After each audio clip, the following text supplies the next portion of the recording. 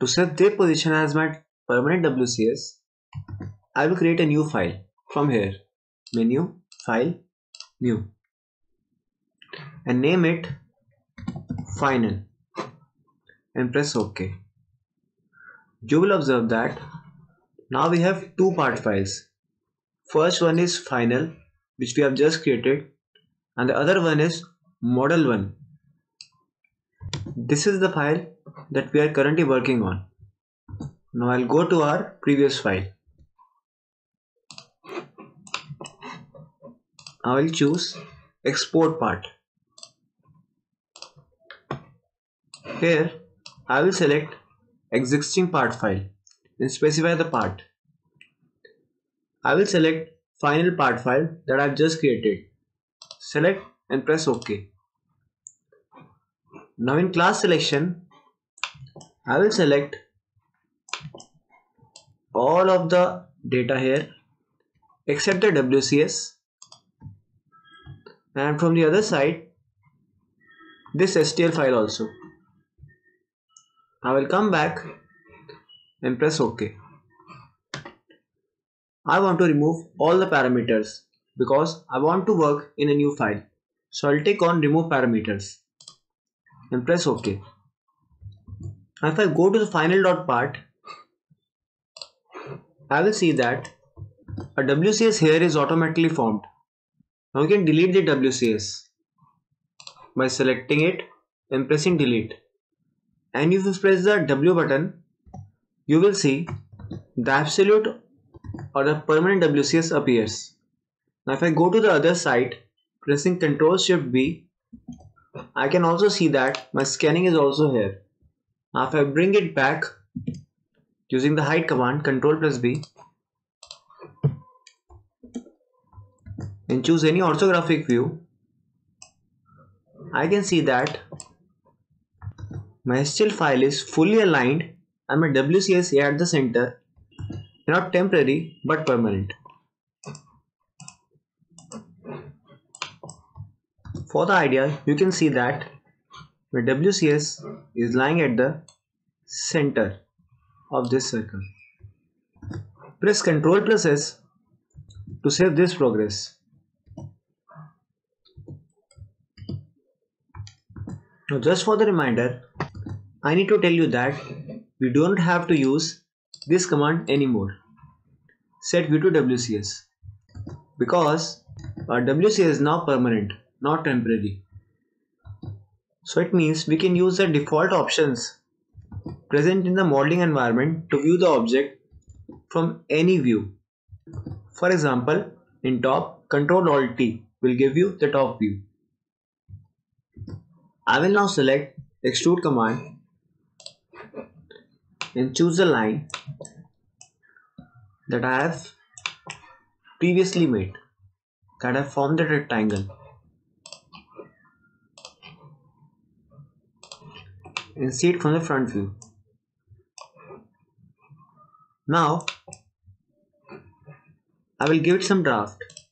Now my main aim here is to match the extruded body with the walls of this box. That is, I am trying to match this, which is my extruded body, with the wall of the box, which is this one, blue one.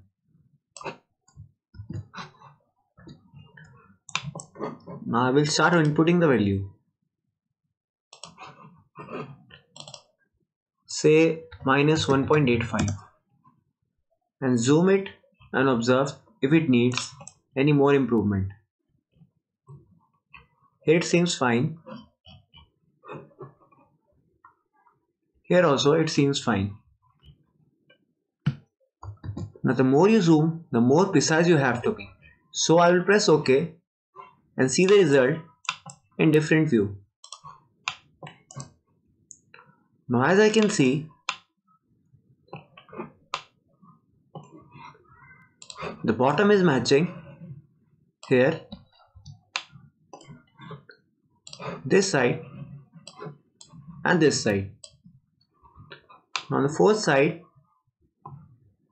it is also matching.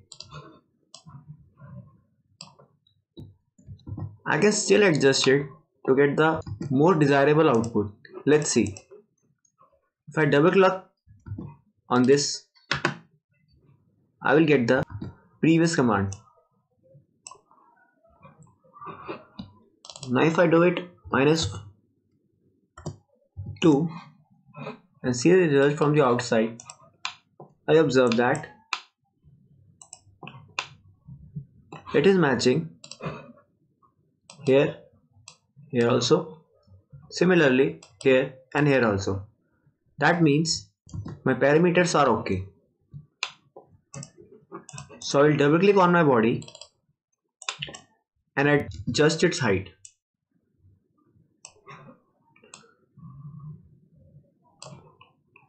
I want to go somewhere up to this level. But for the sake of simplicity, for now, I will keep it a little bit more. Suppose here. Let's see how. Like this. Press OK. Now I will use other command, that is offset face, available here.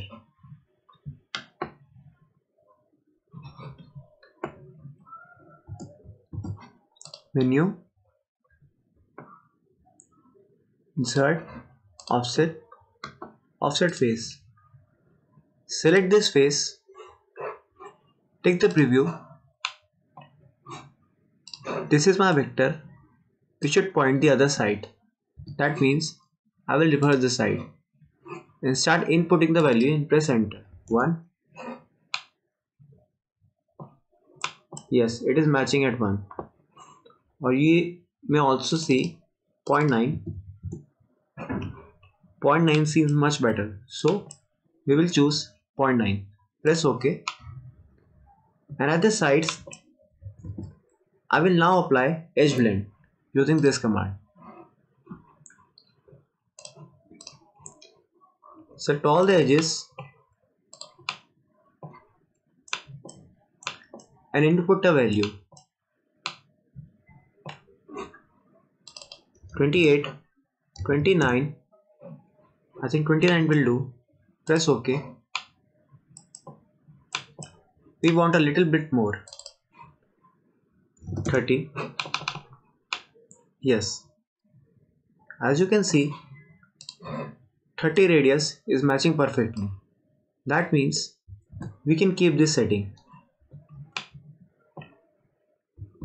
We will model this box in 3 simple steps.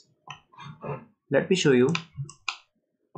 The first step would be to make this mid area portion.